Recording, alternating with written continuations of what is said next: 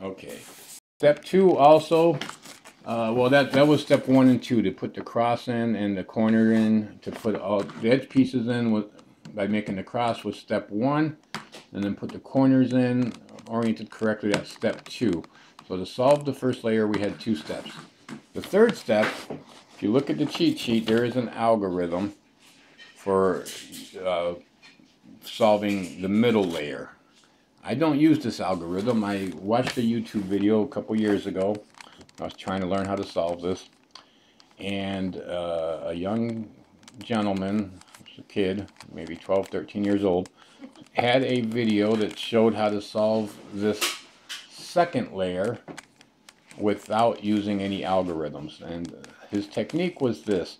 What you want to do is, what you got to do is you got to put these edge pieces in. So you need a one that's red and blue to go here, and the one that's green and red, you need it to go there eventually, and the edge piece that's orange and green, you need the orange here and the green there, and then you need the final edge piece that is blue and orange.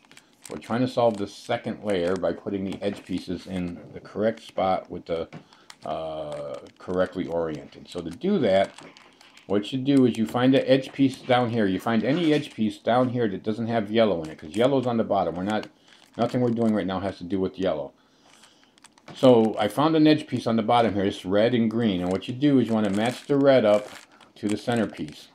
So you match it up to the centerpiece, and then you figure out where this one needs to go. This is red and green, so it needs to go to this side, to the left side, because this would be red and this will be green. So the way this move was explained on the YouTube channel, I don't know who it was now, I saw it many years ago, is what you want to do, you want this piece to go there, so what you're going to do is you're going to move the bottom away, one turn away from the side that you want this piece to go on. So this is the piece we're trying to move here. You move it away, and then you bring this down. It's like the elevator. You bring this down, the left piece down, the side that on the left, and then you bring it back up. You bring the bottom back, and then you move the left piece, the elevator. You can look at it like an elevator again. You bring that back up, and when you do that, you'll see that it knocked this corner piece that was solved before down here. It knocked it out of place. So then what you want to do is use the elevator technique. After you've done these moves, you want to use the elevator technique to solve, and by solve I mean to put this piece back up there. So you want to bring this elevator down, but you want to move it off the elevator, the white piece, bring it down, bring it back onto the elevator, and then take the elevator up. So now once we've done that, the green and red piece is where it belongs. The top is still solved. The top layer is still solved. And now you've placed your 1/4 of the way to solving the second layer. We got the green and red. So now we look on the bottom again here, and we find another edge piece that's on the bottom. This one is red and blue.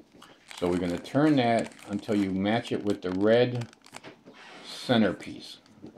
You match that with the red centerpiece, and it's blue. Where does the blue go? It's going to go here, because it's the red centerpiece, the blue centerpiece. So this one needs to be red, this one needs to be blue, which is this piece here. We need it to go here. So what this move does is it swaps this piece into that position. So how do we do that again? Okay, well, what side do you want this piece to go to? We want it to go here. So we move it away. We move it to the other side. You bring the side down, the right side down. Then you bring it back. You just reverse the 2 moves you just did, and then you bring that right side back up. Now when you do that, we're halfway through the move. Again, that displaces one of the corner cubes from up here that was previously solved. So we look at the white, we find the white, because we want the white to go back up here. We use the elevator technique to solve for the cube that's been knocked out of place. So you take the white away from the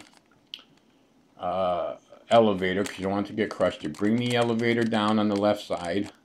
You move the white piece back onto the elevator and take the elevator up. Now, lo and behold, we have the red and the blue are all correct, and the green So we need one more piece now to solve the two more pieces to solve the center. We need to put the orange green piece here. Orange green piece. So look down here on the bottom layer, look for, oh, there's a green orange. So we're going to take this green orange piece and you're going to match this up with the green. That's where you want to put it. And then where is it going to go? Green orange goes here on the left side. Because orange is here, green is here, the center pieces. So we know this needs to be green, this needs to be orange. So we got the green orange piece down here. So what we're going to do, like we were taught from this young man on the internet, we move it away. You move it away from the side you want it to go to eventually. So you move it away, bring the other side down, bring it back, the bottom piece, the bottom layer, bring it back, and then turn the right side back up. And when you do that, again, it displaces this one corner piece that was previously up here that was in the correct place. So we're going to use the elevator technique to get this corner piece back up here. It's down here underneath the elevator. We want this piece to go up here, so we move it out of the way, bring the elevator down, bring the bottom back, and then swing it up. The elevator goes back up, and then lo and behold, this is back to being solved, the top layer. And now the middle layer is all solved except this one piece. This should be blue-orange. So we're going to look for the blue-orange center edge piece, which here it is, blue-orange.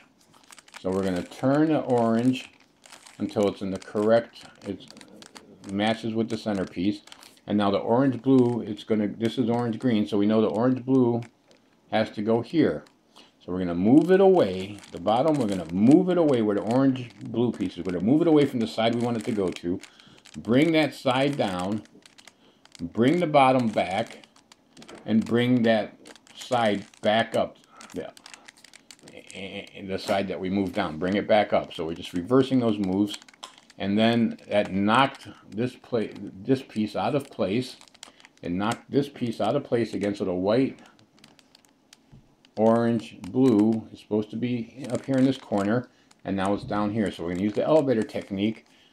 We're going to bring this elevator down, but we got to get this off of the elevator so it can not get crushed. We bring the elevator down, we bring it back onto the elevator, and then when we take it up, lo and behold, we now have the first two layers of the Rubik's Cube solved. And now, when we move on to solving the final layer, there's going to be 3 or 4 algorithms. The first algorithm is to make a yellow cross up here. And then there's another algorithm to make sure you can move these pieces around, like swap this piece with that piece, to make sure that these yellow cross are in the right place. And once you get a yellow cross and the edge pieces are in the correct place, that this is yellow-green, this one to be correct would have to be yellow-orange, oriented correctly. Once you get those center pieces and you have a cross when you're looking at the bottom now, we're going to make yellow the top of the cube now. Then there's going to be a series of 4 algorithms that you have to learn. One, you put in the cross so that the top looks like a cross. And then from there, you got to make sure that the edge pieces are in the correct place. That's a second algorithm. And then once you have a cross here and everything's correct, then you got to put the corners in the right position. You got to put the corner pieces so they're in the right place, but they might not be oriented correctly. So something that's in the right place, the yellow, blue, red would have to be here, but it might not, the colors, it might be turned so that they're not matching. But the right colors are here, but they're just not in the right orientation. And once you get the cubes in the right place, and each one of these will be a different algorithm we have to learn. Once you get the corner pieces in the right place with the right colors, the right cubes with the right colors in the right place, then there's a final algorithm that turns the cube so it's oriented correctly, so that the right color, so that this one would be green, orange, and yellow, and it would match, that the green would be here, the yellow would be here, the orange would be there. That's the final move. So there's 3 or 4 algorithms you have to learn. I think it's 4 from here to solve the final edge, and we will get to those in a later video.